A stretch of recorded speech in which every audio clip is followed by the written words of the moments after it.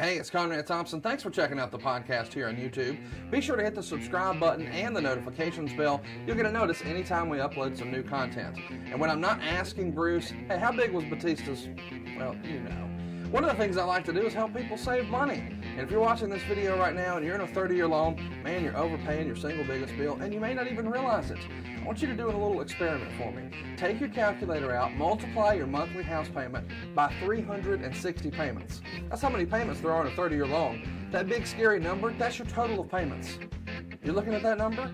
You know you can do better. Keep more of your own money right now and go to savewithconrad.com. Or maybe you've got credit card debt. Man, it's not a matter of if I can save you money with that.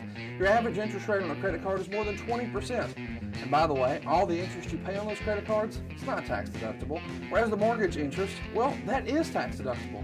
So if you owe this debt, it's up to you how to pay it back. Doesn't it make sense to get the cheapest rate possible and the greatest tax deduction possible? Find out how much money you can save right now for free at savewithconrad.com. You don't need perfect credit. Even scores in the 500s can be approved, and it's no cost out of pocket. But maybe best of all, we're licensed in more than 40 states. We can help more families than ever before. But how much can we save you? Find out right now for free with a quick quote from savewithconrad.com.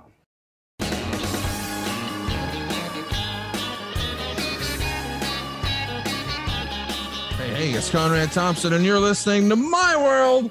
And of course, we couldn't do it without the Hall of Famer himself, Double J, Jeff Jarrett. Jeff, how are you, man?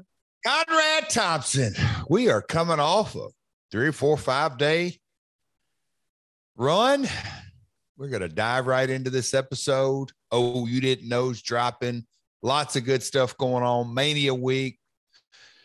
2 good shows. Stage show. WrestleCon appearances, baseball appearances being announced. WrestleQuest.com is rocking and rolling. But Conrad, I cannot, and I'll be serious here, I cannot quit thinking about Cassio. You mean that you slapped the shit out of him? No. I mean, I get emotional thinking about it. Well, because there's all kinds of emotion, but it's in a lot of ways, it's painful to think about him. Because he's killing. Because my freaking hand, specifically my thumb, is still throbbing. Right now, it's still hurting. Oh, it's a good kind of bruise. That's a Will Smith slap. I think yours was more real than his was. My God. Oh, Conrad. We had a good time Friday, didn't we?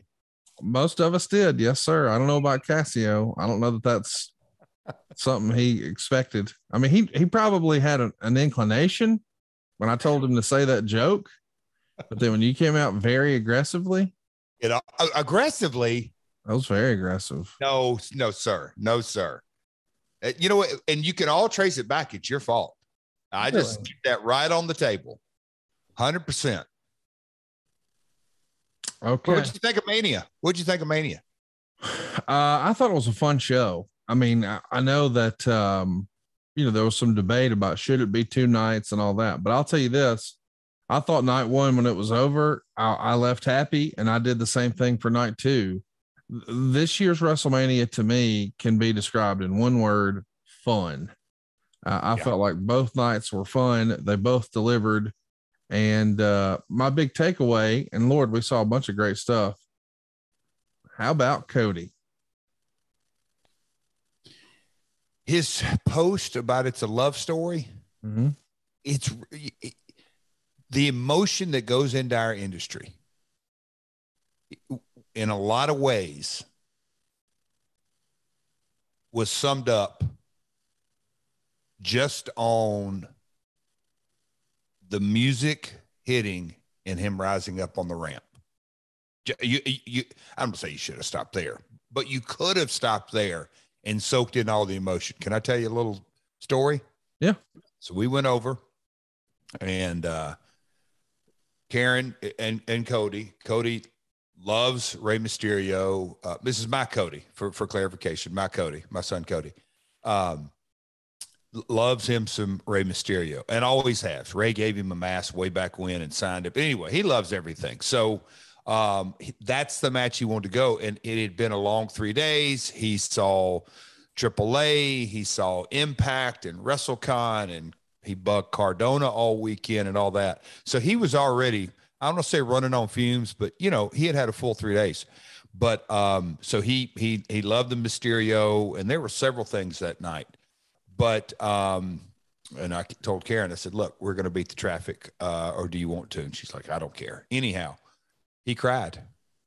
He cried when Cody Rhodes came up through the lift. And Karen was like, wow, she's got it on video. And so no, that the whole night. And actually, I thought both nights, I got a phone call from a buddy of mine and who's a big Jackass fan, huge, and has been for 15, however long they've been around. And he was just loving all that. And he goes, now, what do you think about that? You think this is just like has a place? I know probably it's not your cup of tea. And I said, wait a minute.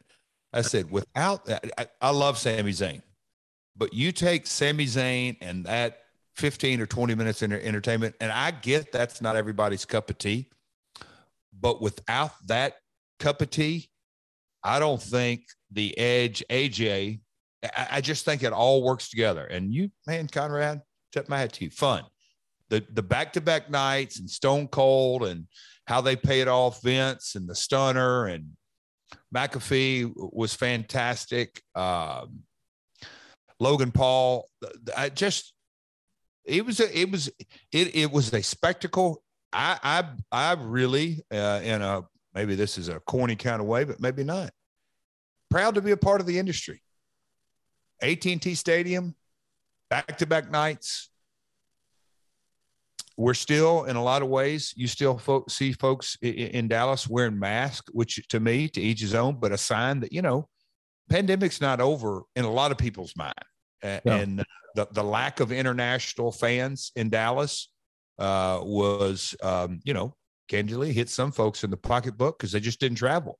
And they're a big component of WrestleMania weekend. So I just thought an incredible spectacle, back-to-back nights. And for us to get to do our stage show and WrestleCon to be the huge success it was, and 7 or 8 wrestling shows. I think Cardona said he worked 4 times in 3 days, and GCW and the Last Outlaw on video made a little cameo. So a lot of moving parts this weekend. Conrad, did you have a good time? I had a great time. Excited to be back, though, and excited to be talking about 2 new podcasts that were announced at our event. I can't believe this is real, but Brian James, Brian Armstrong, the Road Dog, the Real Double J, the Roadie, whatever you want to call him, we can now call him Podcaster. He's starting a podcast with Ryan Katz, who has a resume that you would not believe. I'll let him share all of that, but most of us know him as a behind-the-scenes guy with WWE for so long, and now you've got a guy who was there in the territory days, a guy who did enhancement work for WCW, a guy who defended our country overseas, a guy who was a part of this hokey-pokey WWF Jeff Jarrett relationship, a guy who was arguably the spirit behind DX. A lot of the creativity that we saw was from his mind, and that spilled out in a major way, not just with what we saw in the ring. And his rap, by the way, as he introduced himself and Badass Billy Gunn, was probably one of the most celebrated moments of that era on every single show. But besides all that, then you've got, SmackDown head writer, was a part of NXT, a really phenomenal opportunity for you didn't know, just talking about the good old days of professional wrestling and some more recent interesting times. For instance, he told us on stage, he was one of our surprise guests. I could not believe this was real, but he told us on stage that oftentimes Vince McMahon would change the finish of a match in the middle of the match. He would pull the headset to the side and say, never mind, so-and-so needs to go over. Put the headset back on and the match continues, which is just crazy to me in this era where we think, boy, everything's scripted and discussed, and they spend all afternoon putting together their match. And worked with an agent on the high spots, but then in the middle of it, nope, changed my mind, do something else. Well, what finish should we do? Oh, they'll figure it out. What? That little nugget and so much more you're going to hear on Oh, You Didn't Know. I think Brian is poised to be like a sleeper podcast hit, because in real life, man, how can you not just crack up with that guy? He reminds me a lot of Bruce in that regard. He's a natural storyteller. He's a natural ball buster. He did it all. This is going to be a fun show, man. It starts later this week. Oh, You Didn't Know, anywhere you enjoy podcasts with him and Ryan Katz. It surprised you about the Vince story, huh? Well, I mean, yes and no. It surprises me that nothing surprises me, but my gosh, I mean, just think about what we're talking about here. Like there's everything's so meticulous and blah, blah, blah. Nope, not the case. Change my mind. And look, I've known him, been best buds for a long, long time, but at WrestleCon, we got to hang out. And, you know, you just see, I mean, Honky Tonk Man to Cardona and Brian Meyer. I mean, just Lucha Star, just the whole gamut was there. But Brian would often say, oh, man, Ellsworth was a name that came up somehow, somewhere in the conversation. And I'm like, oh, you were a part of that. He goes, oh, man. And he goes into, I won't tell the story here, I'll let him. But over the last 10, 11, 12 years, I think the story behind the story on some fascinating stuff, I think will go, wow. You know, Conrad, you have said to me, and you've said it publicly, you know, my story's a little different. Mm-hmm. Third generation, I not only wrestled, just the different hats. Brian, likewise, has worn a lot of different hats. His quick wit is hilarious. His military service changed the trajectory of his life. There's some fascinating tidbits about Smokey Mountain, and just, I mean, not only the son of a wrestler, he's the baby brother of 4 kids, 4 boys who all wrestled. Mm-hmm. You know, and he just recently, in the last 12 months, maybe a little bit longer than that, you know, lost his mother and his father. So Mama Gail was a saint. So yeah, fascinating story. I'm looking forward to it. A lot of fun, a lot of things that it's appropriately titled about. Oh, I didn't know that. And he'll deliver on that. Check it out. Oh, You Didn't Know. And while we were there, unbelievably, Mr. William Regal announced that he too would be starting a podcast. Gentleman Villain is available for you to hit the subscribe button. He told the story I don't think the world has ever heard about Sid. I don't want to spoil it here because I'm sure we're going to talk about it on his podcast, but my goodness, boy, you stories that guy has to tell. And that's not like a cute story. That's not like a fun, silly story. It starts that way, but then when he finishes, you're like, oh. Mm-hmm. Stay tuned. Lots of fun stuff coming your way. But today we're here talking about you putting a bow on this Double J storyline in your own way. You're going to be returning to the USWA. We're going to maybe talk a little bit of Smokey Mountain. And before we get too deep into today's topic, I guess we should remind everybody, nobody technically owns a lot of this footage that we're going to be talking about. So we can't sincerely say, go watch it here or there, because Lord, who knows who really owns it. Well, I will say this, a lot of this stuff is on YouTube, and we've actually collected it for you. So you can go to myworlduswa.com. We'll have the link in the description too. So to be clear, we don't own these videos. We haven't produced these videos. We haven't uploaded these videos, but we have found them on YouTube, curated them, if you will. They're all in one spot now. myworlduswa.com. So we want you to be able to take a look at this stuff. But before we talk about it, I took a look at the feedback, and we got overwhelming feedback about our Lance Russell episode. Did we not? And it made me warm my heart. Backstage Saturday at Mania, Conrad, I had some guys come up to me that had heard about Lance, and even had one guy said, I've always heard others do Lance impersonations and all that kind of stuff. It made my, cause Lance's legacy. I got a text from Lance's son. I shared that with you, Conrad. I don't know if I told you that. You sent me a great text message screenshot. We also got a great email. David Nanny wrote this to us. Jeff, I listened to the podcast today. It was great as usual. People not from here don't understand Saturday mornings in Memphis from 11 to 12:30. If you went to Raleigh Springs Mall and visited Radio Shack, every TV for sale had wrestling on. Traffic was light in Memphis from 11 to 12:30.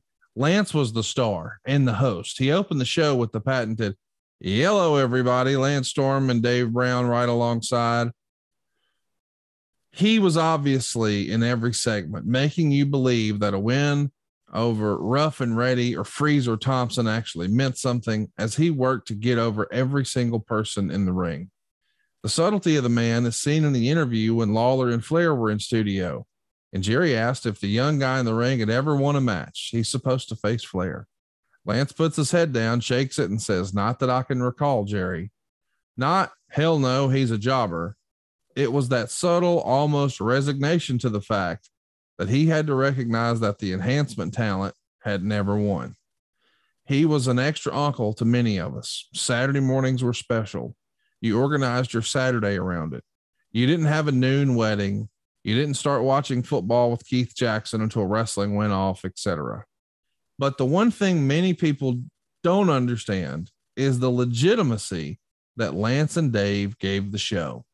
Take, for instance, the 3 times I know Lance got involved in an angle physically. Dundee slapped him during the Bill and Buddy year. Dream Machine tackled him and got in his face over the alley-oop video shown about Dream Machine, which obviously didn't sit well.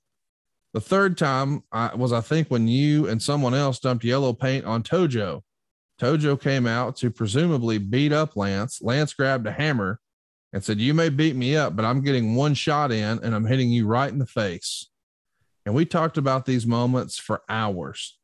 Imagine a Chris Hardwick or a Ryan Seacrest being tackled on stage.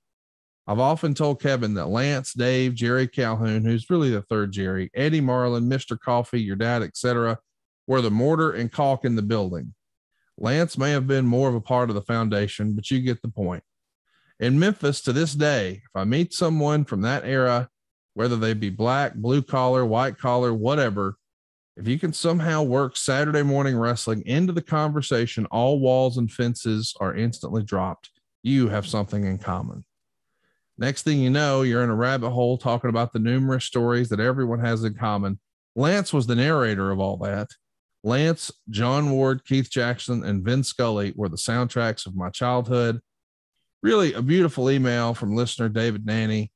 And I think he summed it up well, man. What a legacy. I got that email and just you reading it back, you get it's corny. Almost a lump in your throat because he, the thing that I love more than anything is if you can work it into the conversation, all walls drop. And that in 2022 is pretty damn cool. I agree. That in 2022, if we could collectively, and I'm not going to get on a soapbox, but man, talk about the solutions in life as opposed to the problems. And Memphis wrestling and Lance, and that was it was a special email, and it struck me. It really did. So I'm glad you shared it today, Conrad. Go check it out if you haven't already. Man, the love for Lance was real, and I'm excited for us to be a part of what we're doing today because we're picking up where we left off. A couple of months ago, we touched on a feud where, Jeff, you're going to have a hiatus in the WWF here in 1995. And Meltzer would say this. This is from the August 14th, 1995 Observer.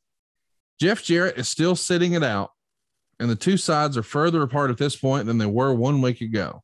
At press time, no progress had been made between the two sides, and Jarrett is attempting to get out of his contract and entertain offers at that point because right now nobody can dare talk to him or risk a tampering lawsuit. Usually, when a guy leaves the WWF while under contract, the promotion lets him work anywhere but WCW. Like Brian Armstrong, he's already working with Smokey Mountain Wrestling. But some feel because of the nature of what happened, they may keep Jarrett from working USWA. According to Jerry Jarrett, his son was unhappy about being portrayed as a phony singer in a phony business and thought that it would make his career go to the same place Milli Vanilli's did.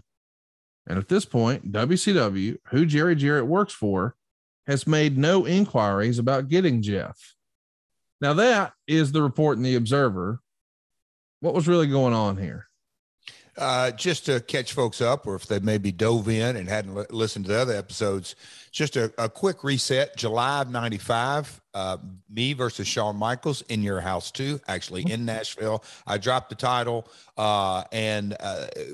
as planned, but didn't carry through with the angle where it exposed me as not singing the song and Road Dogg as singing the song. The creative push come to shove is I thought it was way too soon. I had voiced my opinion multiple times on different occasions, obviously not loud enough, not clear enough, or Vince just didn't really care. I think when we got down granular on it, neither side felt like they were heard. But nonetheless, I walked out that night. And so we're only a month in, and it was real quick that I left. Probably the following week, my attorney contacted their attorney, or their attorney contacted us, and whatever it was. But it was basically, hey, let's let cooler heads prevail.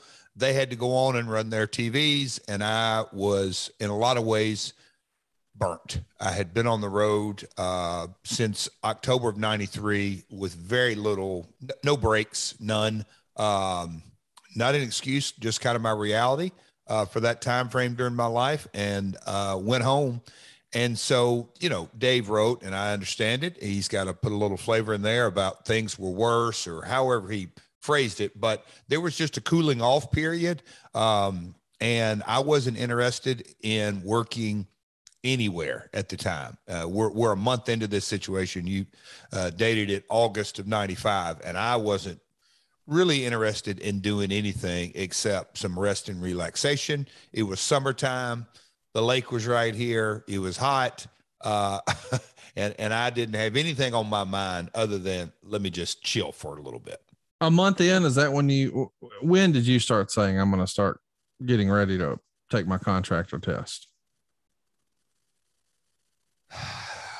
Conrad, it was almost, I'd say within 7 to 10 days or 2 weeks that, my dad, and I get it from him, no patience. What's next? Hey, son, if you're just going to be sitting around the house, Dad, I've been working a lot. Just relax. Why don't you sit around? And he sort of sold me on the idea.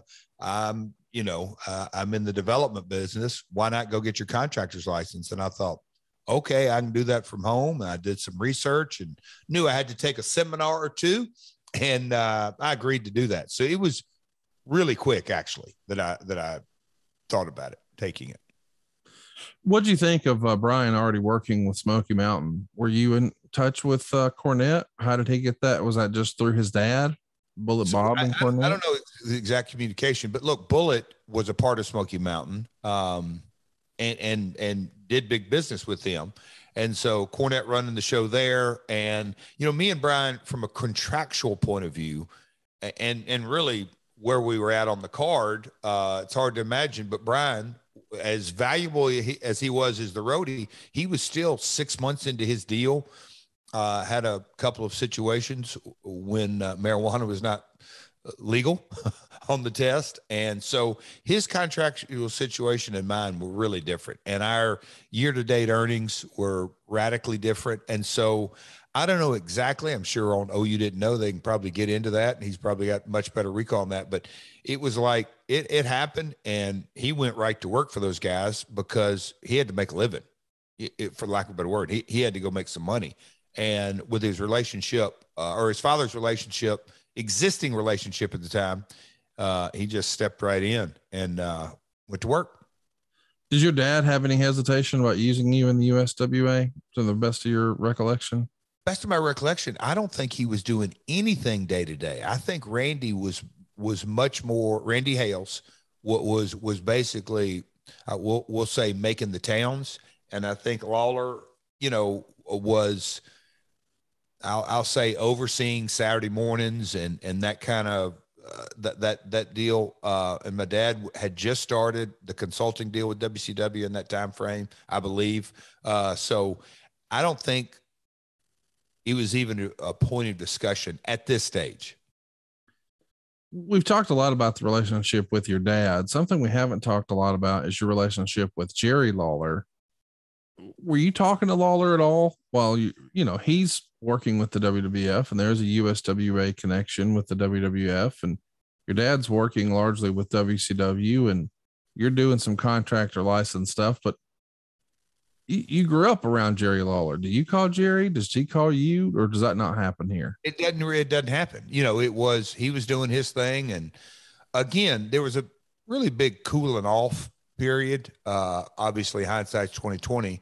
I could have handled the situation much differently on the communication level, but it's not like I quit and like, I'm never going to wrestle again, or I'm going to WCW, or I'm going to Japan. It was, no, I don't want to do this angle at all. Matter of fact, I think it's very detrimental to my career. So much so I don't want to do it. I'm just going to go home with no plan in place. It's crazy to think about that you were willing to. Yes. That's kind of the whole meat of everything, in that, look, I didn't have the knowledge that Milli Vanilli's situation, and people that don't know Milli Vanilli, they lip synced a #1 hit. And when they were exposed as not singing the song, they couldn't, it was game, set, match. Their career was instantaneously over. Now, I didn't have the knowledge of that moving forward, but I did know that from the Double J vignettes, and the whole foundation of the character was built on greatest singer, greatest entertainer, greatest wrestler. And I'd moved into that IC slot. And so my wrestling skills were coming. There was some validity to that, but I thought the singing it got over immediately. Brian can sing his ass off. The video was done perfect. Let's not kill this character's sort of foundation right out of the gate. I didn't like that creatively. And then behind the scenes, the Brian willing to play ball with the rules, he wasn't at the time. And so that really concerned me, that we're going to do this angle and not have a talent to work with. So it was kind of a double-edged sword. What do you think the Monday Night Wars, if anything, do you think they had any sort of impact on Memphis? I mean, Memphis wrestling was such a big part for so long, but the style of wrestling, the studio show, live in the morning, mostly enhancement matches, but you got some big angles and whatnot. But now Monday Night Raw, it even had, mostly enhancement matches, but we had some big competitive matches. But boy, when Nitro comes, now we're having big time competitive matches head to head. Do you think that had any effect on what was happening in Memphis? At WrestleCon, Conrad, I had several folks come up and ask me about the researchers again. But so I'm segueing into doing the research or reading the research on this episode. And I had, for this specific episode, I actually reached out to Randy Hales and just said, hey, Randy, give me a little bit of a recap on, because I know you were intricately, there and all that kind of stuff. And looking at Derek's notes and just sort of walking through all this, it's very easy to answer right now. Oh my God. It wasn't a nail, or it wasn't the nail. It was like an electric air gun, nails in the coffin on Memphis, not Memphis wrestling, but the town of Memphis on Monday nights, because it was, it was really tough. Now, I think nothing happens overnight. We've got the luxury of looking at things years past, but when Raw came on and debuted on Monday nights, the Mid-South Coliseum, that certainly escalated, because it gave wrestling fans an alternative. And even though it may have been from the Manhattan Center and then Layvert Traddle, but wrestling happened on Monday nights, the big time. and the talent from it, Savage and whoever else you want to name. So get the train of Raw going, and then get the supersonic jet fuel that Nitro and the competitive natures. Yes, it gave a very, very, very clear of major league, minor league look. I mean, it's just that simple. You mentioned the studio. I mean, this past Saturday and Sunday night, when you're having a wrestling ring on in AT&T Stadium, it clearly, you know, that's the grandest stage of them all. It's not a marketing line. That's the real deal. And so Raw being a traveling show, and WMC MC Studios that was known forever and ever and ever, it was real quick identifiable to the wrestling fan, major league, minor league. Brian James is going to be renamed in the USWA. Of course, he's been doing some stuff with Smokey Mountain, but when he pops up here for the USWA, he's going to be known as Jesse James Armstrong. Feels like you guys are having a little fun with that real Double J stuff here, huh? You know, I can't wait to hear Brian's recall on this, but Jesse, you know, his real name is Brian Gerard with a G. So the James gang, well, let me say this. His real name is Brian Gerard James. So his last name is James. So Jesse, I'm not real sure where he came up with Jesse, but he came up with it. Obviously, Armstrong, the long-standing name of the Bullet Bob Armstrong. So, yeah, he was a Double J. So your family, the Jarretts and the Armstrongs, they're going to somehow start feuding between Smokey Mountain and the USWA. Is this a forgiveness rather than permission type situation for you? The idea that you're still technically under contract, but you're going to start working well out here.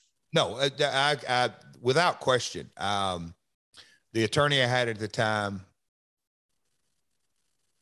I don't want to say he was very, I mean, he's an attorney. He didn't come from within the industry, and he got everything cleared.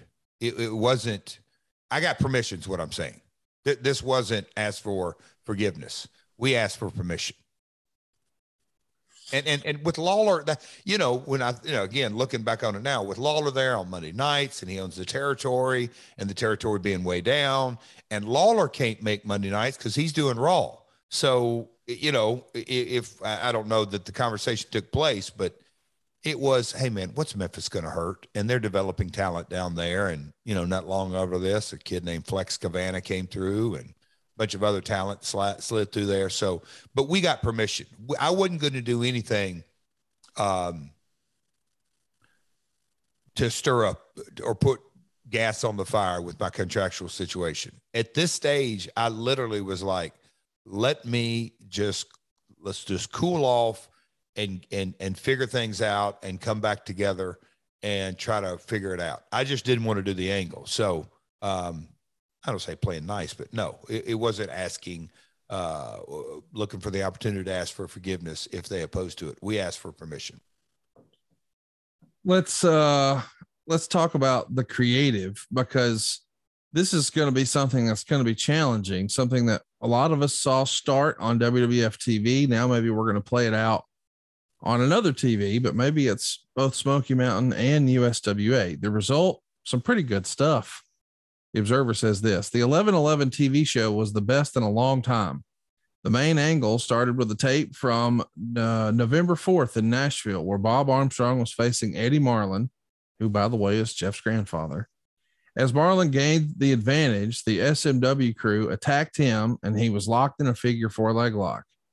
Then they aired a clip from the 10th in Crenshaw, where we had JJ, starting with JJ Armstrong. So Double J Armstrong, not Jeff Jarrett, making fun of Marlin because he was walking with a cane, based on the old Nashville angle. Armstrong then jumped Marlin and beat him up again and put him in a figure 4. Bob Armstrong does a phone interview where he says that from from the Bahamas. He's going to be challenging the USWA to put up its promotion against Smokey Mountain Wrestling, with his son representing Smokey Mountain against anyone the USWA could put up, saying his son has already beat everyone in the USWA and he doesn't think that anyone will accept the challenge. So the Armstrong family is beating up on the Jarrett family, and old Bullet draws a line in the sand. Promotion versus promotion. What did you think of that creative? So Conrad, the links put together, what would you say it's going to be? myworlduswa.com. Mm-hmm. Folks, go check these out, because there's a link in there. This first link we're talking about is the TNA fans of the Asylum. We were in that was in the Asylum when Eddie Marlin got beat up. And if you'll, you noted, we're into November now. So we went from August of that year, September, October, I'm probably off getting my contractor's license, chilling. It's getting cold outside, so lake time's over. But no, about getting back to work, and whether Lawler had the conversations with WWF at the time. Nonetheless, we're getting things cranking, and, researching all of this and looking at it, I had kind of forgotten that these were the dying days, or the final days of Smokey Mountain. Yeah. Going on. But Bullet, they had been running that, and he did the phone in, and, it's episodic storytelling and promotion versus promotion. And, Bullet Bob Armstrong in Memphis, he goes back to the 70s. At one time, Bob had moved his entire family to Nashville. So Bob had worked for Nick Goulas, had worked for my father. He, the Armstrong name had been in this territory for quite some time. And now here we are, the second generations of Bob and Jerry. It's Jeff and Brian. So good old wrestling storyline, promotion versus promotion. And what do you know? Bullet Bob was on the beach in the Bahamas. Who'd have thought? So later in the show, a gift box addressed as being from the Bahamas for Double J Armstrong. When he opens the box, it's Double J inside. The real Double J, Jeff Jarrett.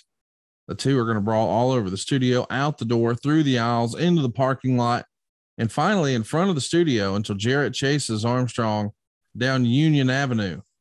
Jarrett got a huge pop and did an interview saying that people thought he deserted the USWA these past 2 years. But what happened was every wrestler's dream was achieved. It was to wrestle in the main event of Madison Square Garden. He finally achieved that dream, but he felt he'd given up too much. Said he missed seeing his younger brother's high school football season last year. He missed his sister's college graduation. When his grandmother was on her deathbed and he flew in, he had to fly back out the next morning, and she doesn't even remember it being there. He wasn't proud of what he had given up to achieve his dream. But when he heard about what happened to Marlon, that was it. He said Armstrong was a fake name that he came up with because he always wanted to be Double J, and that his real name is Brian Gerard James. Said he could have picked any wrestler in the world to be his roadie, but he made the roadie, and the roadie kept screwing up. He blamed the USWA isn't like Smokey Mountain because it doesn't have big money backers behind them. But Smokey Mountain doesn't have any wrestlers who can back up all that money. So nice little promo, nice little payoff. And I like the little tinge of realism in there. Yeah, I got to go wrestle in the main event of Matt, because you're trying to explain in reality who leaves that to come home. But when you talk about, well, here's what I missed of my family, and that wasn't worth missing all this, that makes total sense. And what do you know? You were this hateable character in the WWF, but back here in the USWA, white meat, babyface Jones. I can hear Simply Irresistible in the background right now. Oh, yeah, absolutely. And then an Applebee's commercial to follow up. When I watched this clip back, Conrad, you can see how in the box, but it's got to address to the J. And, when I watch Brian's mannerisms, but real quick, I'm going to talk about the box. You see it's addressed to Brian James from the Bahamas. That's Jerry Lawler's artwork and writing. And I mean, he's the one backstage who, he's a freaking artist, the best I've ever seen. And he pulled out his Sharpies and had this big box that I had to fit under, but he made it legible and you could read it on TV. And it's a little subtlety that just played for the, you know, we didn't have a prop department. Our prop department was Jerry Lawler and finding some box. I don't know where they found the box, but anyhow, when I watch Brian's mannerisms, of course he's grown up in the business, but this was his first real, he was the lead horse. And there's a difference between a roadie or a second or in a tag team wrestling, maybe having the more experienced partner, but Brian was the guy. He was the lead heel in the territory, and how he carried himself. I'm not saying he didn't get the ball in Smokey Mountain, but his father and brothers were around. Here in this storyline, USWA, he was the guy. And I was impressed by watching it back. Like, yep, he's got a skill set like none other. But we were off and running the box.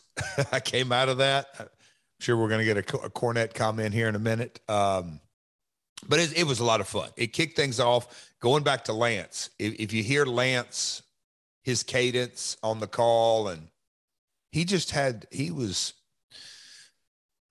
that cool hand Luke call, but showed emotion when needed. It just so good. So get even more from the hottest new podcast going, My World with Jeff Jarrett, over at adfreeshows.com. Let me get granular here for a minute, folks. Not only can you get the entire My World episode library with 0 ads, new episodes come your way each week early, ad-free, and on video starting at just $9 a month. We've also got tons of exclusive My World bonus content waiting for you, plus unique interactive experiences with your old pal, Double J. You get to jump on and ask Jeff questions, and if you joined us in Chicago this year for Top Guy Weekend, you got to hang out the entire weekend. 100% the best value in all of wrestling. Strut on over to adfreeshows.com right now to sign up. Is it true that anybody who comes out of a box is instantly over? Well, who are you asking? You asking me or Jim Cornette? Jim Cornette says yes. I'm asking you, Double J. Where did that get started? It was just a booking meeting when they wanted Chainsaw Charlie to cut his way out. When he pitched it, everyone looked at him like, why a box? And apparently he was incredulous. Of course, this story gets ramped up, I'm sure. But I'm sure, yes. When you garnish it up, it's, are you kidding? Of course. Everybody who comes out of a box is instantly over. Everybody knows that. It was just this matter-of-fact thing.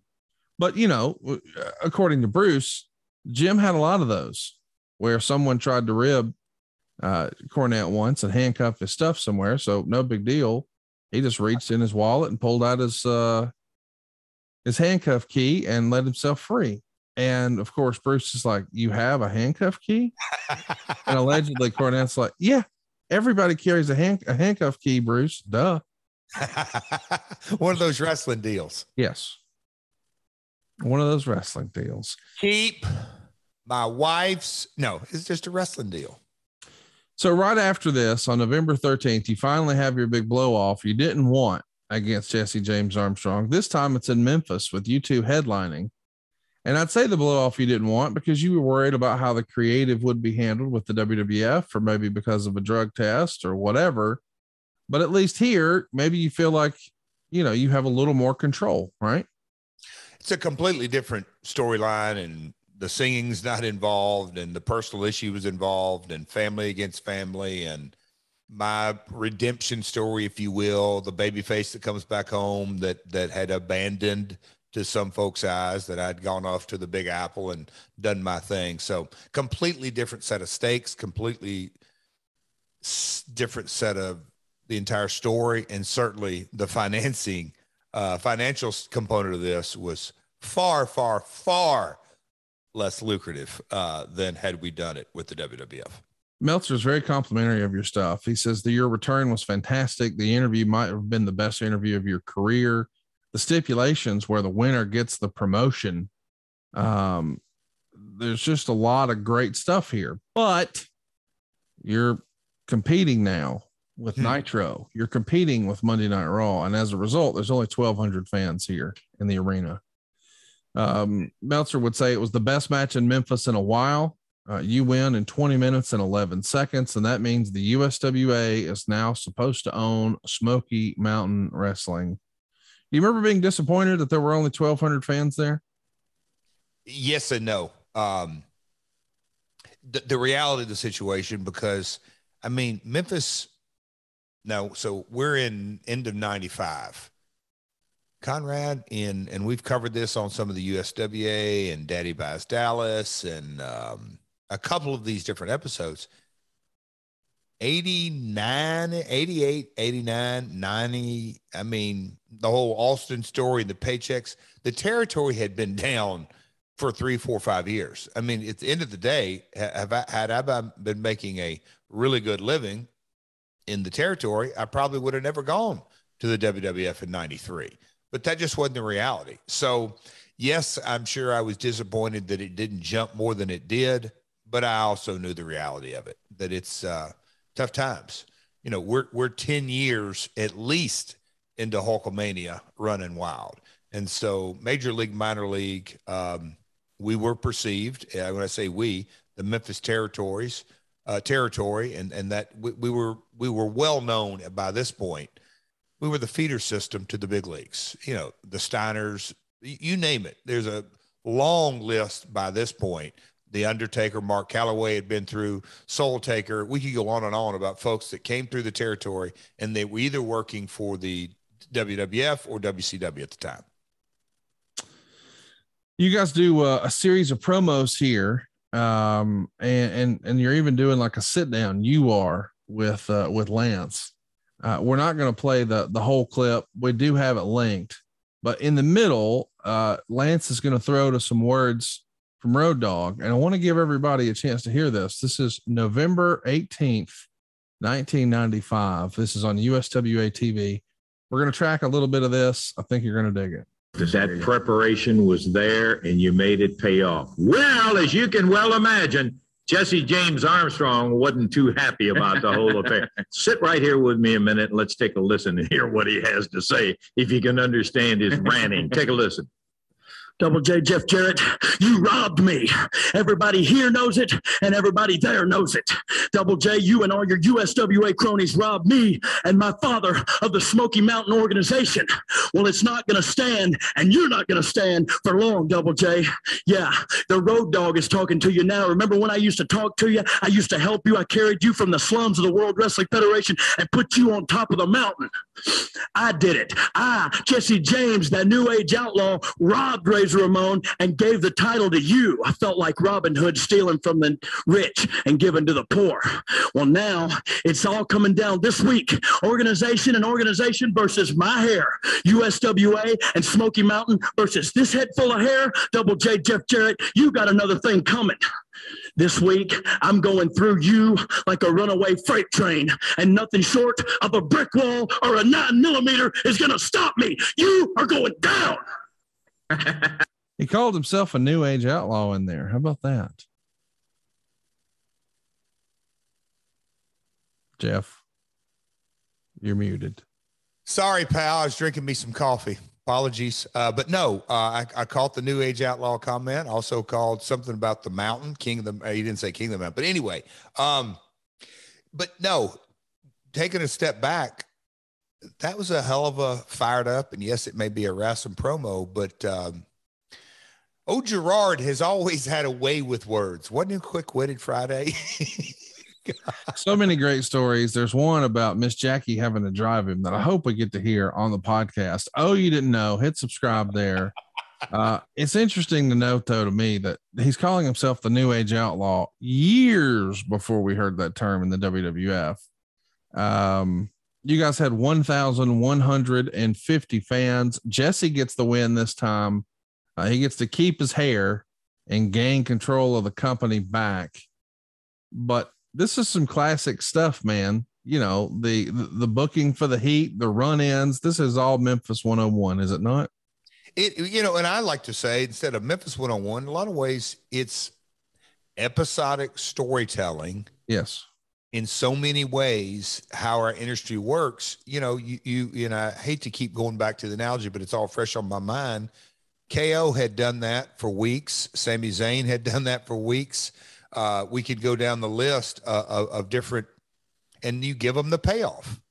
You know, 1,100 fans in Memphis not real good, but on a weekly set of, circumstances over a month, we had 4,000 or 5,000 paying customers over 3 months, multiply that times 3, so it's just the episodic nature of the business, but it wasn't the big 10-pole event. But yeah, I just still love hearing those kind of promos from Brian, and he's a year or two into the industry. I know he grew up in it, but still.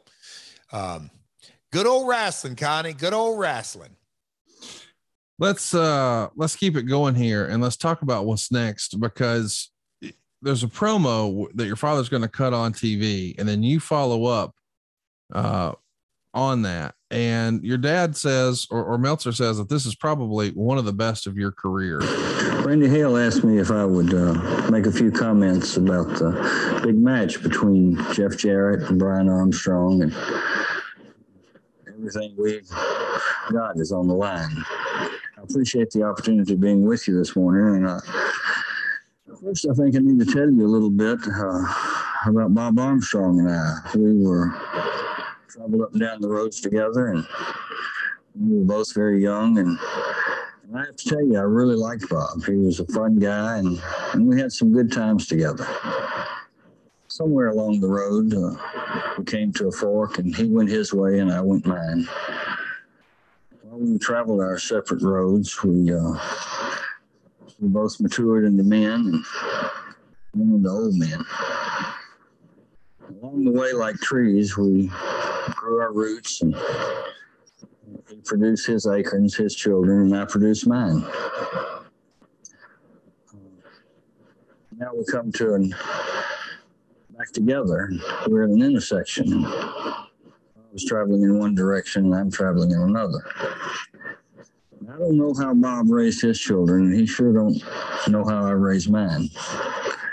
But there's an old saying, and it's never been more true, that acorns don't fall far from the tree. This crazy situation, and I know some of you fans think it's crazy with so much being on the line, so much at stake. Randy Hales and Jeff came to me and told me the kind of pickle they were in. Oh, I snorted and screamed and hollered and cussed a little like an old bear. And Jeff reached into his billfold and handed me this old crumpled up piece of paper. He had 2 lines underlined. Because I'd asked him, I said, what'd y'all have, mush for brains when you got yourself into all this? He handed me this piece of paper, and I want to share with you. Oh, it's a poem by Rudyard Kipling. And when Jeff was a very young boy, I gave him this poem, and I told him, son, if you can live your life by this, you'll do all right.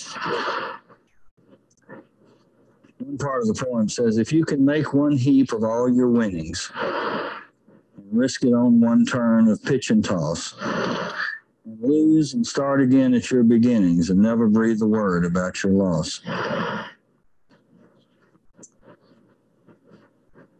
finished reading this, and I looked at Jeff, and he said, Dad, I didn't just read your poem.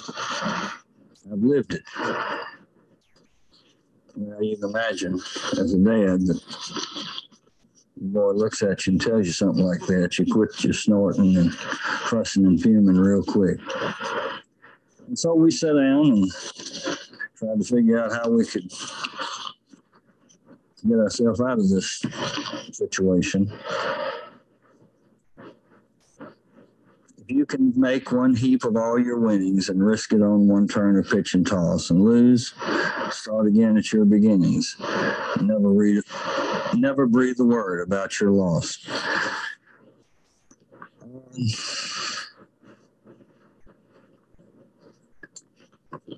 Bob, there's another point, another line in this poem, and I want to read it to you. If you can talk with crowds and keep your virtue, or walk with kings nor lose the common touch, if neither foe nor loving friends can hurt you, if all men count with you but none too much, If you can feel the unforgiving moment with 60 seconds worth of distant run, yours is the earth and everything that's in it, and which is more, you'll be a man, my son. Well, acorns don't fall far from the tree, Bob, and I want to tell you that we're coming up on an unforgiving moment.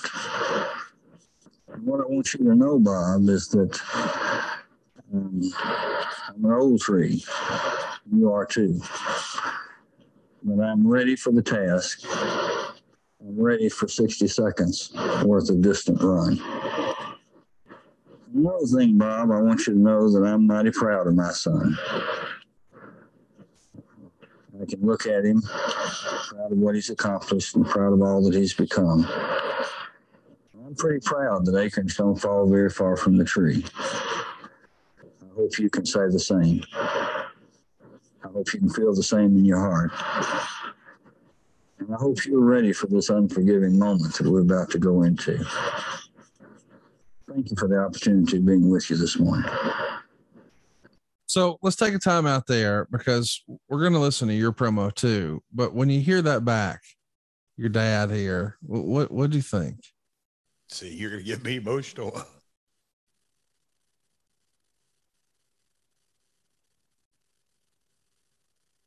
Oh.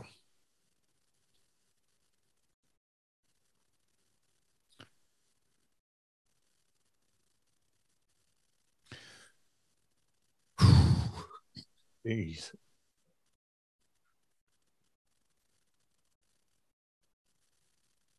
Yeah, it's scripted, and oh man, Conrad.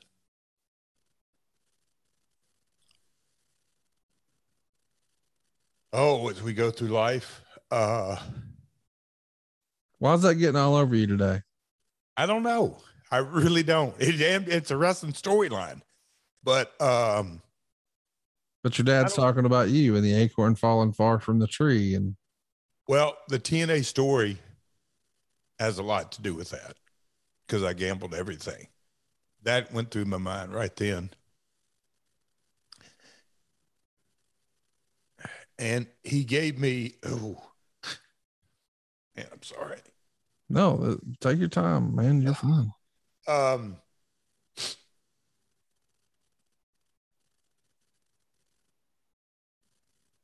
I have no idea.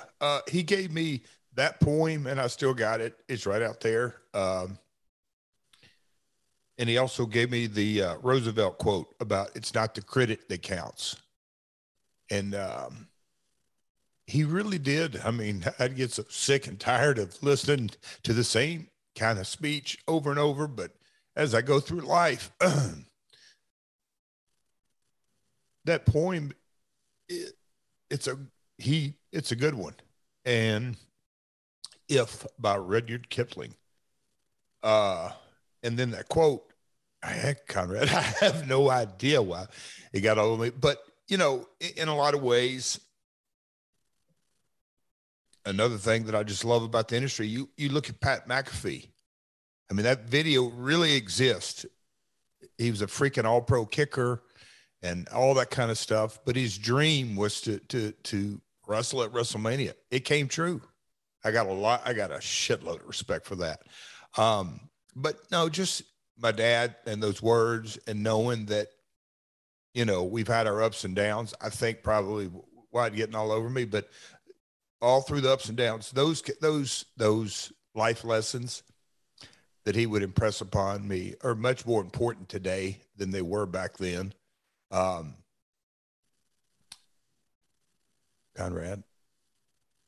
I really don't know why, but because you love your dad, that's okay. Yeah. But you asked, what was your question? I'm trying to go back. I'm trying to get back on track, then. You said, how'd that make me feel? Well, I could tell it made you feel, and I wanted to know why it made you feel, but you told us, and let's look. This is all part of the same segment. Let's finish the clip here. Meltzer says this is maybe the best promo of your career at this point.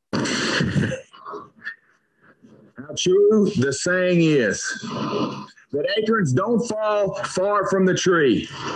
And Brian Gerard James, how true that saying is, especially in your case, because I know how useless. I know what a waste of space that you really are. And the people around here are sure finding that out awful quick. And Bob, now I know where he gets it from, because you're just as rotten, you're just as dirty, and you're just as useless as your boy is. Because, yeah, you think you're real big and bad. Beating up on 65-year-old grandfathers. My grandfather. Well, Brian, it's finally come down to this. A lot's riding on this match. Oh, an awful lot. But the most important thing is that Double J gets the opportunity to show the world the difference in these two acorns. I get to show the world the difference between the Jarretts and the Armstrongs. Oh, and I'm going to enjoy doing it. Because, Bob, when I get through with your boy, you're going to go right home down in Florida, and you're going to slap old Gail, your old lady, right in the mouth and say, ain't no way Brian came from my loins, because I'm going to walk a mud hole in his butt and stomp it and walk it dry. Now, Brian, without a doubt, I can handle you. But, Bob, you want to step in the ring? I'm personally giving you a little invitation. Because obviously, you don't know when my dad gets angry just how big and bad. He's not big in stature, but what he's got right here. I'm 242 pounds, and I'm bench pressed 2 of my dad. But I would rather be in a pit full of rattlesnakes than have to fight him when he gets angry, and he's angry. So, Bob, you bring all your boys. You bring Scotty, Stevie, Brad, I don't care who you bring, because I'm ready for the challenge. I'm ready for the task. I'm ready for the unforgiving moment, for the 60 seconds of distant run. And you don't even know what my dad's talking about, but I sure as hell do. So you get ready, because old Double J, I can't wait for that match, because you're going to find out how big and bad Double J is. And that's J-E, double F, J-A, double R-E, double T. That's Double J, Jeff Jarrett, the world's greatest singer, road dog, the world's greatest entertainer, and without a doubt, when this match is over, the world's greatest wrestler. So there you go. We went from really real with you listening to your dad, and then you just got to hear your stuff. And yeah, I didn't care for that, but I could tell you were like, oh gosh. God. Let's move on. You hate watching your old stuff, don't you? Because you just think, man, I could have done that so much better now. Right? Yes, and yes. Yeah, and Brian on his podcast, he'll get into his relationship with his dad. Their bond was really cool, and I was just thinking through that. You know, when Bullock got sick, Brian moved him in, so he spent his final days at Brian's house, and their bond and. Cool story. But wow, Conrad, let's get back on track here, pal. You asshole. I know I always get you with your dad. Eventually the blow off is USWA and Smokey Mountain against Jerry Jarrett's house.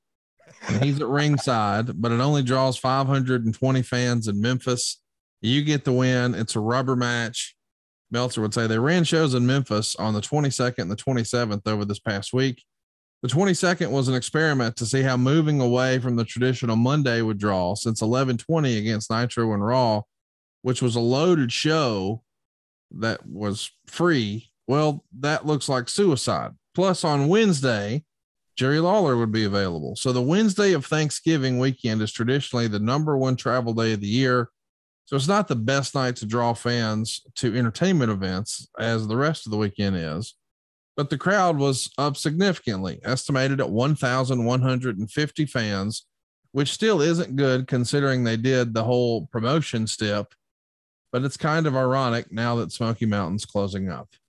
James Armstrong this time beat Jeff Jarrett to set up the 11:27 match, where Jerry Jarrett would put up his $1 million home in Hendersonville so he could get his company back.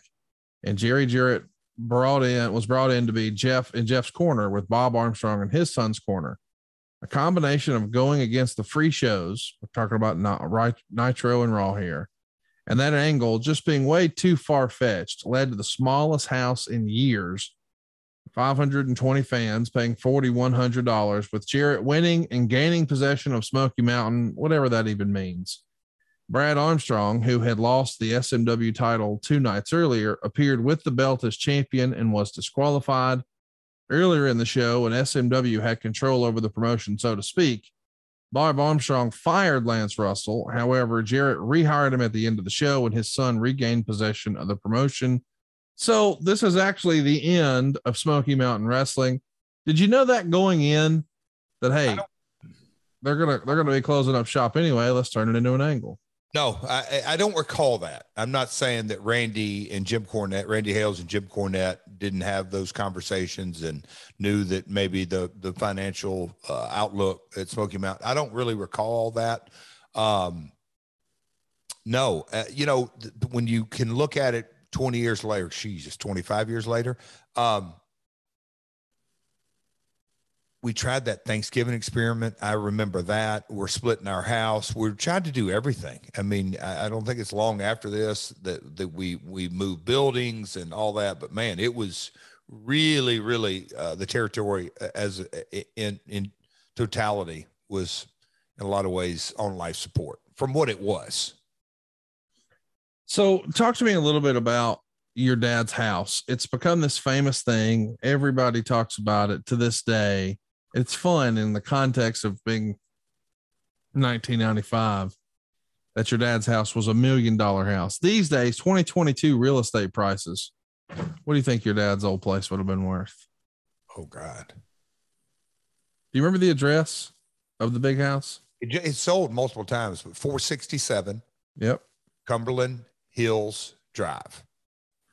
And 37075. It's just fun for me to think about back then. This is Conrad, savewithconrad.com, like expertise coming out like this. I can't wait to hear what you roll with here. Oh, I don't know what it is. I'm just saying. I thought you were Googling it. But no, I mean, I'm looking at the house. It sold January last year for 1.9, which is a lot less than I would have imagined. But by that point, your dad had chipped away a lot of the land, right? Yeah, so it was originally 100 acres, and it was the whole iteration of the properties radically changed. But he built it in obviously in the heyday, 80. I think he started in 81 and finished in 83. So it shows on Zillow, built in 82. So you're on the money. 8.47 acres, over 10,000 square feet. Quite the place, and it's become legendary. And you see, if you look at the listing now, boy, you'll see houses just all around it. It did not look like that back in the day. That was all just land. On 110 acres. Yes. It was the last farm in the city of Hendersonville, the very last one. And it was stakes. We're doing it for the promotions. Now we're doing it for houses. And these, I guess, are probably, these matches. Is this the first time you've been one-on-one against Brian? Yes. And that was something that, obviously both young, and I mean, we just had really, really, really good chemistry. He is so creative and so spontaneous, and he's athletic. He's got it all. A lot of people just kind of look at him as the mouthpiece, and that's right. Oh, you didn't know. And ladies and gentlemen, boys and girls, and all this. Over the weekend, we were reminiscing about all kinds of different things. And just, I mean, when we had the tag matches, me, Sean, Scott, Kevin, and him, just the fun that we had. But his athletic ability is greatly, greatly, greatly overlooked. Hey, something I want to mention too. Everybody in our crew who had never met him before, I haven't even shared this with you, but literally to a person, everyone, whether it's Dave Silva or Mike Dawkins or Cassio, they've all been helping behind the scenes, helping him get ready and Ryan ready and all that. But this is their first time meeting him. To a man, every single person, God dang, he's tall. Hey, sorry, but look at Scotty. A lot of people, Scott Armstrong. Yeah. Then Stevie. Well, it's Brad actually. It was Scotty, then Brad, then Steve, then Brian. They kept getting bigger and bigger and bigger and bigger. Like cell phone bars. Yes, sir. He exactly. They can all sing. They all got rhythm. Pep had it, but Bullet had it. But it's Brian is like, sounds like an infomercial here for him. But I mean, he's got. I mean, he just really has, and he's got, to me. I don't think the brothers. I mean, he's got the most charisma. Like Brad was quick-witted, but you had to really get behind baseball or inside baseball to know that in the locker room.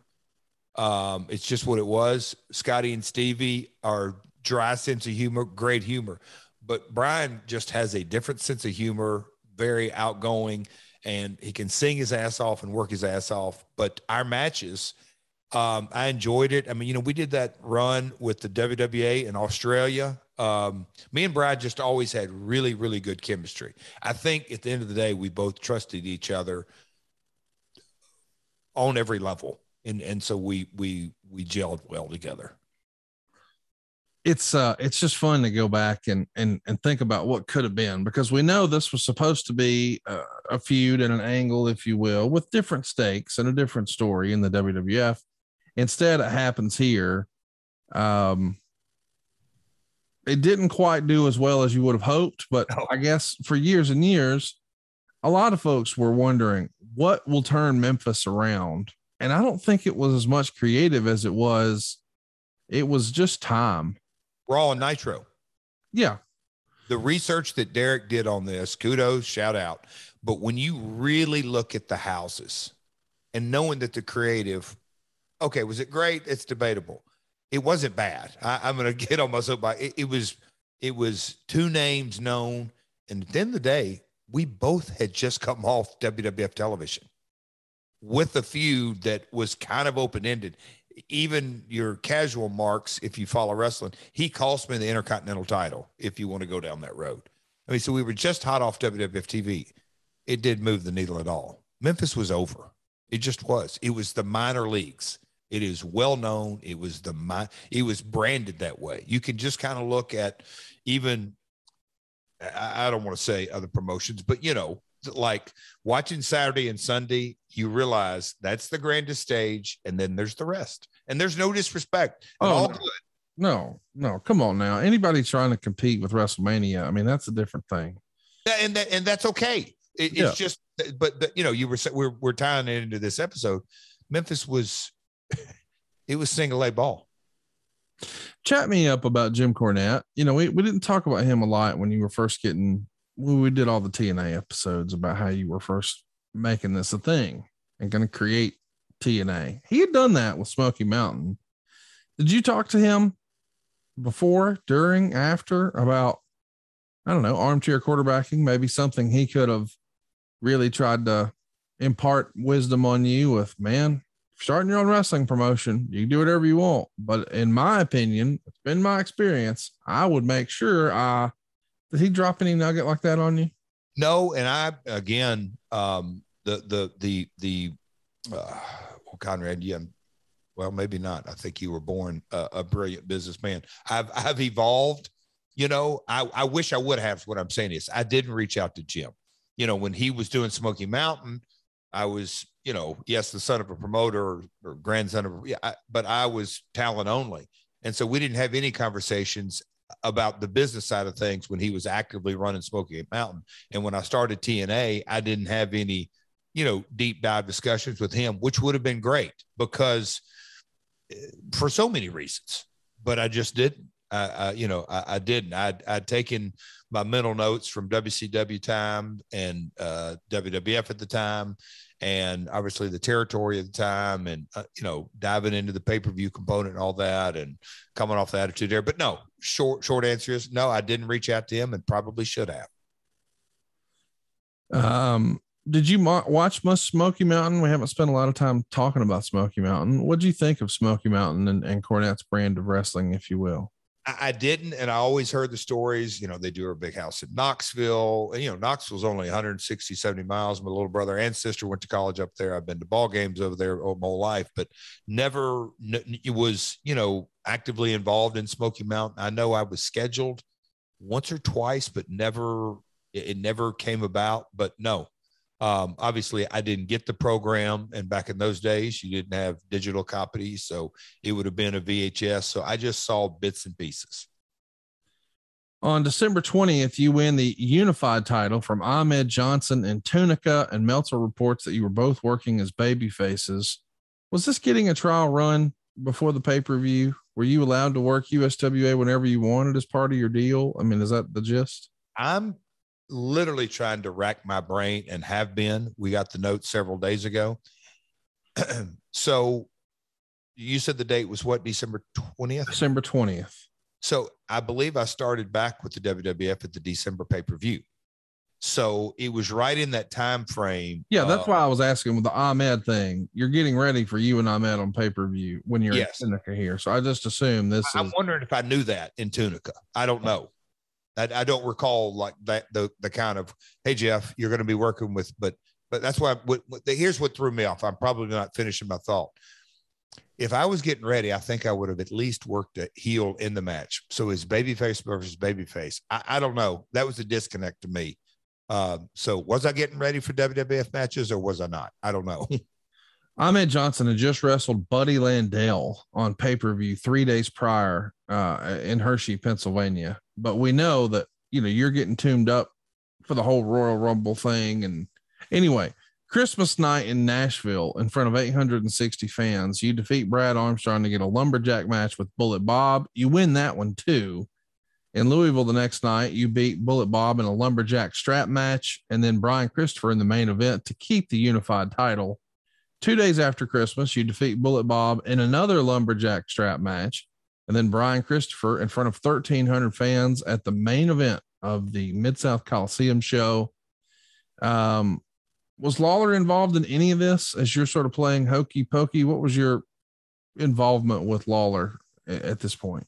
I'm sure he was around. Doesn't sound like he was on the cards. I remember we took the lumberjack strap match around, and it's Christmas week, and we always, those were, I don't want to say, well, back in the day, it was guaranteed to be, I don't want to say sellouts, but really good houses.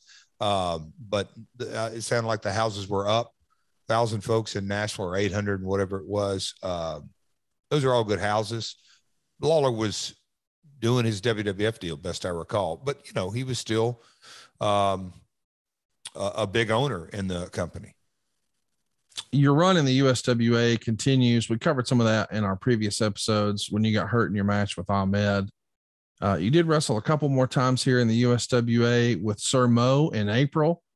You guys would lose to Vader and Brian Christopher. You would team with Goldust to beat Christopher and Doug Gilbert, and then you would lose to Sid by DQ. We'll discuss the end of USWA in another episode.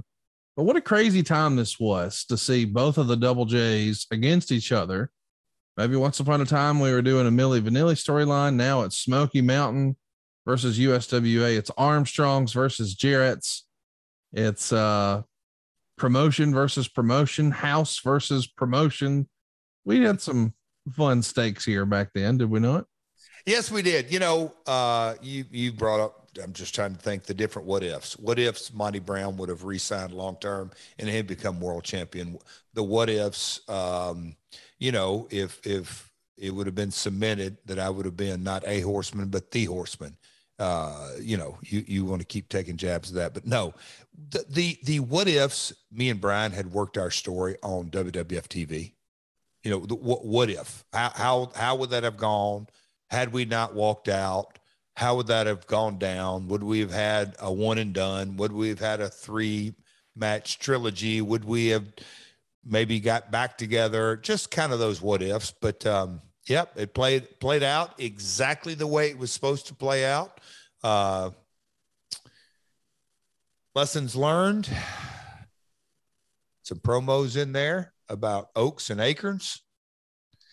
On that YouTube clip, Conrad, when that was playing, were you watching the YouTube clip? Of course I was.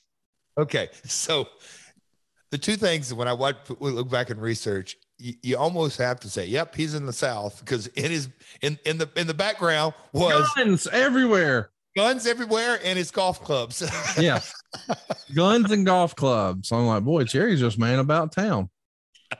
That was in the office. He just turned the camera. He wasn't going anywhere. Yeah, just set the camera up right here. So we're going to be talking about something fun next week, Jeff. I can't believe this is real, but our 50th episode is next week. Wow. 50 episodes in. We're going to be talking about the first ever. Oh boy.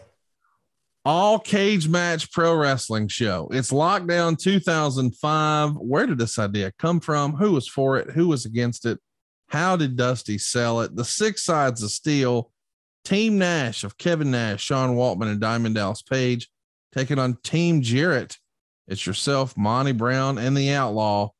Why Kevin Nash didn't make the show. Abyss versus AJ Styles in a #1 contender match. Christopher Daniels is going to defend his X Division title against Elix Skipper. America's Most Wanted is going to go up against Team Canada in a strap match.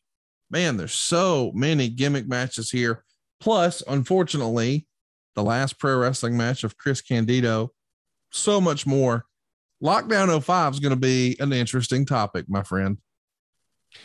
So that's 05. So 16, 17 years ago. And you just rattled off some names. And I thought as you were going through, I saw Chris Daniels this weekend and look at his position in the business. Team Canada. You mentioned at the end of the episode, Vader and Goldust, and Vader went into the Hall of Fame. God rest his soul. And Cody and Dustin and all the different names, just how it weaves in and out. I love this business. But this episode is going to be a lot of fun. There's going to be a component with Mole Man. His contributions to Lockdown 05. I'll save that till next week. It's going to be fun. Conrad, I had a couple of folks in line this week, more than a couple of folks. They came up and were, of course, if you're going to say anything about Desperate Housewives, I'm going to hang up on you. Conrad. I'm just telling you now, we're going to end the show. That argument is over because you were a witness to it. There's loads and loads of Desperate Housewives fans. And there's also folks, you saw that Titans jersey I got. It had a number 4 on it. So that's, signifying that I'm not a 4 horseman. I'm the 4 horseman. But all kidding aside, people said, man, we love the TNA episodes of getting granular. And I said, how old are you? He goes, I'm 33. And when I start thinking this one particular guy, I go, okay, he said, that was right in the middle of my fandom. And he went down a list. I mean, Sonny Siaki. I mean, he named a long list. So the TNA episodes, as we get into them, and we have in the past, gosh, we're on 50. They're a lot of fun. So I'm looking forward to next week. It's going to be an interesting time, to say the least, because TNA in 05, man, they weren't necessarily a small promotion, but they weren't necessarily a big promotion. It's a little bit everything. And that's what I like about this show. I also like that as a part of what we do, Jeff, for adfreeshows.com, you get all these shows early and ad free. But tonight, as people are listening to this, Tuesday, April 5th, we're going to be sitting down, and by we, I mean myself and Ric Flair. We're going to be watching his WrestleMania 8 match with the Macho Man Randy Savage. You're invited to join us as well. That's right. You can zoom in and be a part of a conversation with Ric Flair about one of his more memorable WrestleMania matches for the WWF World Championship. It's the Nature Boy defending against the Macho Man. You know the story. She was mine first. Miss Elizabeth's in the middle. Great WrestleMania moment. Great WrestleMania match. We're going to relive it just as a WrestleMania hangover, if you will, tonight at adfreeshows.com. It should be a lot of fun, Jeff. Ad free, and other things coming up. I just exchanged emails with some folks to finalize. Old Double J, circa 1990s-ish, the Young Rock. We're going to be having Mr. James Bolton is his name. He plays Double J. He's an Australian actor. He's also an Australian independent wrestler. And we're going to be having him a part of ad-free shows coming up. We got to get that scheduled with the crew. So ad-free, as Karen was at the table this weekend and having conversations and saw the different handouts we were given, the advertisements and a 1 month free and with a purchase and all this kind of stuff. It really, in her mind, it's taken a while, but she was like, I said, honey, I've been telling you, and I mean this, and I've said this many more times, not on this show, off this show. It is by far the best value in sports entertainment because of the access. I mean, the Nature Boy, and I don't want to get into numbers, but folks, do you know what Rick charges? I shouldn't say that, should I, Conrad, for a personal appearance? But I mean, the access for Shivani, Jim Ross, Kurt Angle, Eric Bischoff, on and on. And every week, there's something to get inside baseball. And, you know, at the very lowest of the level, early and ad-free, for God's sakes, folks, some people just love that as well. So check out the Nature Boy on ad-free. It's going to be fun. Join us later tonight, adfreeshows.com. You get to interact with the Nature Boy. Until next week, where we're talking all things Lockdown 05. I am Hey, it's Conrad. He is Jeff Jarrett, and we will see you next week right here on My World. Peace. Hey, it's Conrad Thompson. Thanks for checking out the podcast here on YouTube. Be sure to hit the subscribe button and the notifications bell so you get a notice anytime we upload some new content. And go save yourself some money right now. If you're in a 30-year loan or you have credit card debt, it's not a matter of if I can save you money. It's a matter of how much. Find out right now for free at SaveWithConrad.com.